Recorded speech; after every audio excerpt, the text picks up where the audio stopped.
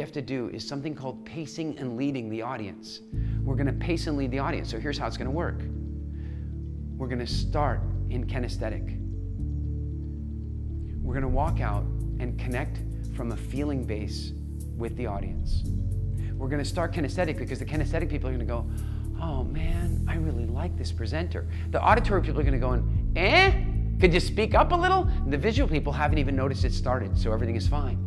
And then we're going to start with kinesthetic, and then we're going to warm up. And we're going to warm up, but the kinesthetic people will come along for the ride once we've got rapport with them. And then we're going to warm up into a more auditory, a little bit more rhythm, a little bit more cadence, a little more delivery. And the kinesthetic people are going to come on up, and then the auditory people are going to go, hey, I really like this person. This is a great presenter. And the kinesthetic people are going, yeah, I told you, right? Visual people, they're still waiting for it to start.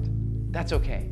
Because then what you're going to do is you're going to build to crescendo. You're going to be giving their talk, and the visual people are not really in yet, but you're going to build it up and up and up, and then suddenly you're going to say something amazing, and you're going to inspire them, and the visual people are going to go, I love this, and the auditory people are going, yeah, it's cool, and the kinesthetic people are going to go, I told you.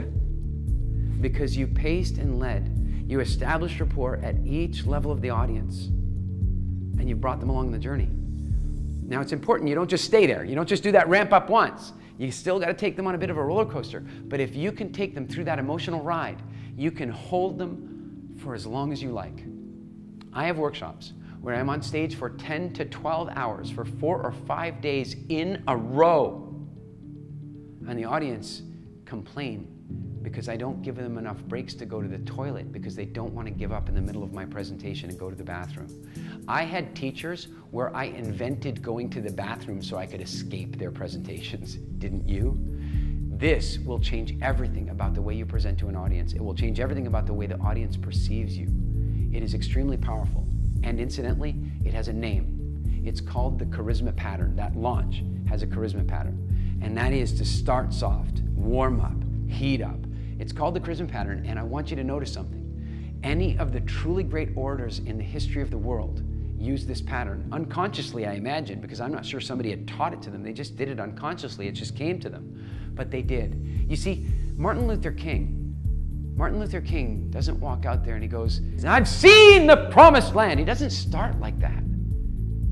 He says, I'm not worried about any man. I'm not fearing any man because I have been allowed to go up to the promised land. I've been allowed to go up to the mountaintop, and I've seen the promised land.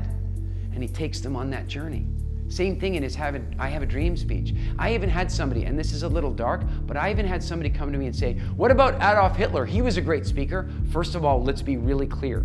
I'm not advocating anything that he was about. What I'm saying is the stage effect is an incredibly powerful force, and it can be used for good or evil. But the reason people bring him up so often is because the videos you see of him are, and he's yelling and he's shouting. But if you watch the whole talk, which you never really see in media clips, what you're going to see is that he started off here, and he warmed up there, and he took them there.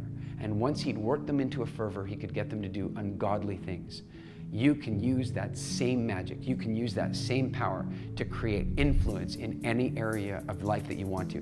Whether you want to use it to attract new business, new clients, maybe you want to use it for recruiting the right partners, joint ventures, investors, employees.